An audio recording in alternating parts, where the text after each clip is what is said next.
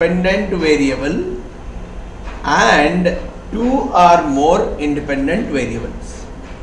So typically if I assume y is my dependent variable and x1 and x2 are two independent variables. So when I am trying to build a relation like y equal to b0 plus b1 times x1 plus b2 times x2 plus so on bn times xn plus some error component epsilon. This kind of a relationship that we are trying to build between the independent variables and the dependent variable is called as the multiple regression kind of a relation. And typically in this multiple regression, it's an extension to the simple regression kind of a mechanism where we had only one independent variable to be considered. So the same thing I would like to take up a small example, and based on that data set we will try to see how that multiple regression can be applied.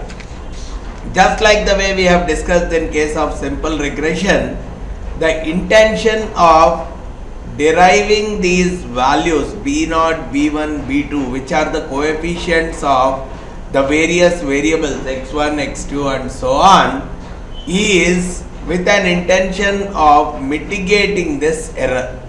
So if I assume that this is the actual variable, actual value, and this is my predicted value, the difference between the actual and the predicted,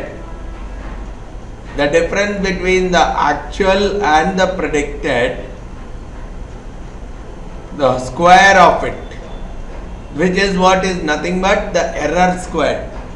This has to be minimum, and whatever the choice of or combinations of b0, b1, b2 are chosen, from this perspective of minimizing this error is what goes as the best fitting multiple regression model. So the way we execute it is more or less similar to that of a simple linear regression kind of a model itself. Specific tools can also generate, specific tools like Excel can also generate the multiple regression analysis.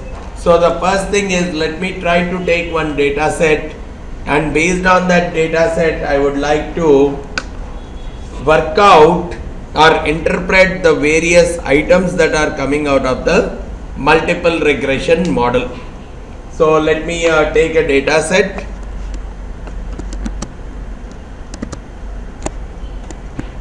Yeah, this is the data. So this is the data set where I am having three specific variables for the various pharmaceutical companies. The profits as of today for this quarter, the revenues of this quarter which is under the sales, and the total assets which the company has. Now I would like to know, is there any way I can predict the profits of these companies the moment I know what are their sales and what are their assets?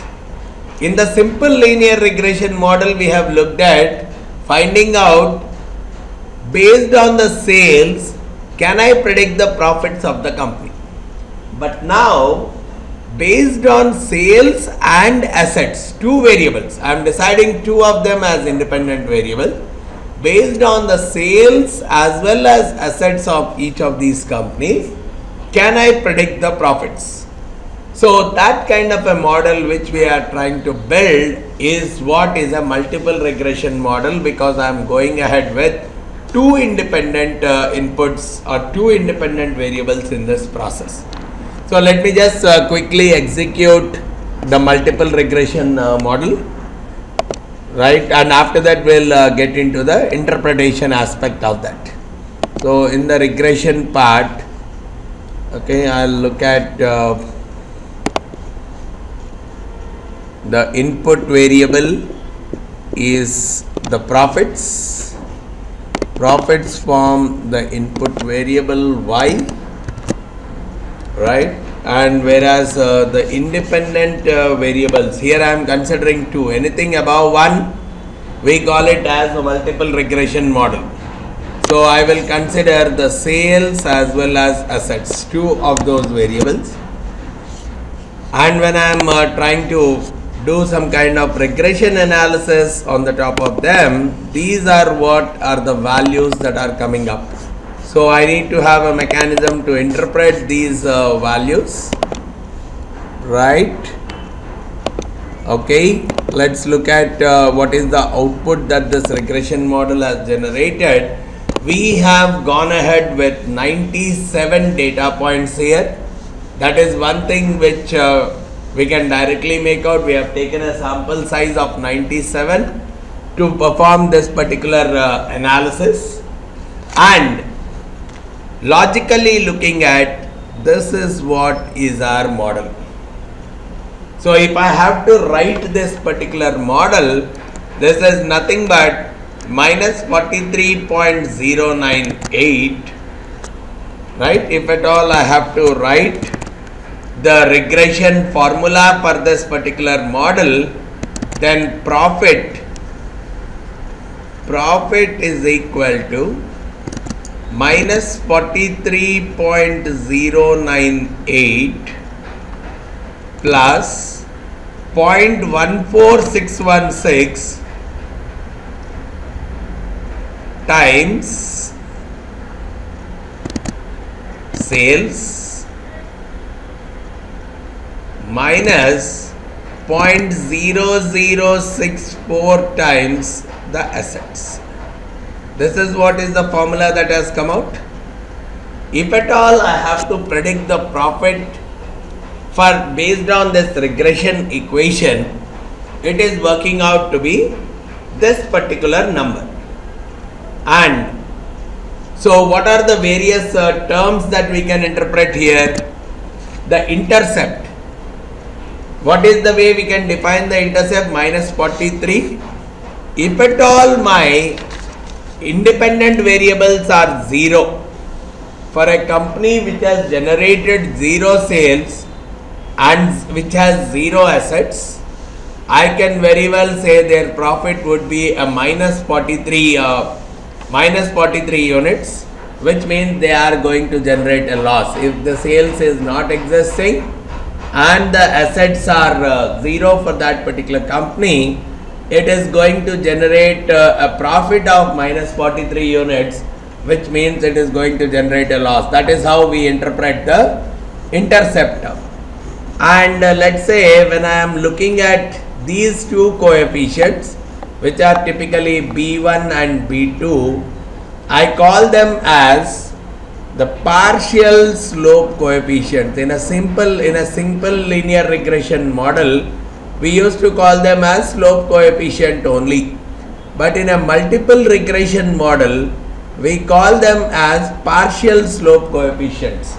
The reason being, this value represents what is the increase in profit if the sales increase by $1. Sales increase by $1, the profit will increase by $0.14 provided there is no change in the assets. So keeping all other variables constant, if the sales change by $1, the profit will change by $0.14.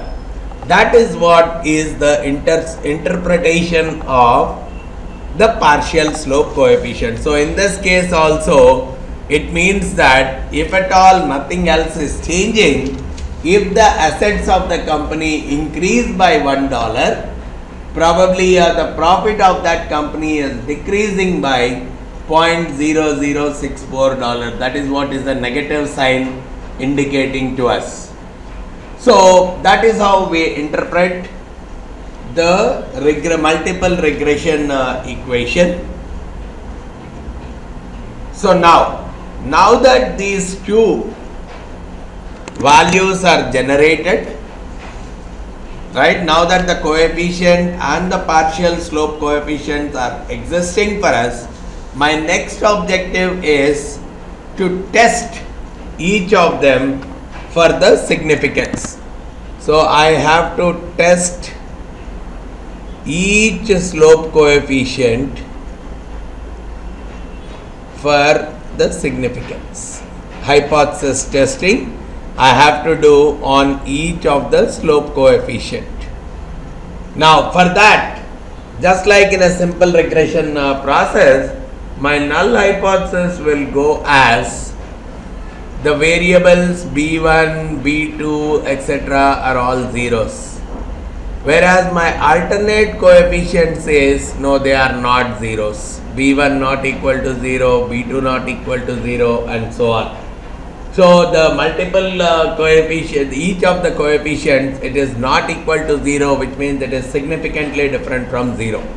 So the way we are going to work out again is I compute the t statistic value for each one of them, which the way t statistic is computed is nothing but the coefficient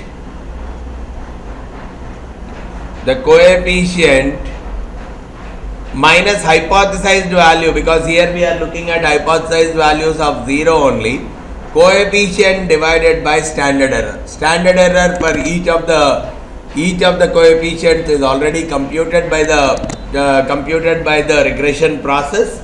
So coefficient divided by the standard error gives me the t statistic. So I could have easily taken coefficient divided by the standard error giving me the t statistic. So this is what the table is also displaying to us: minus 2.06, 8.43 and minus 0.50. So these are the way the t values are typically computed for us.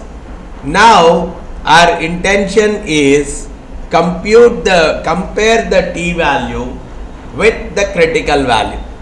And how do I look at the critical value corresponding to this? I can easily take from the t distribution table for a 5% level of significance and 96 degrees of freedom, one less than the sample size, 96 degrees of freedom. The critical value comes out to 1.984. So as long as my computed t value lies between minus 1.984 to plus 1.984, I do not reject the null hypothesis.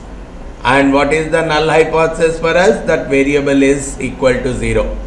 Whereas if at all I find my calculated value less than minus 1.984 or even greater than 1.984, I can reject the null hypothesis and I can very well go with the alternate hypothesis. Now here in this case, we can see that this is outside the interval, this is outside the interval, whereas this one is not outside the interval. Only for the sales the t value is outside the interval, and for the intercept the t value is outside the interval. Whereas for assets the t value is not outside, is within the minus 1.98 to plus 1.98 interval. So I can very well say that the coefficient of sales is statistically significant, but I don't have the evidence to say that the coefficient of the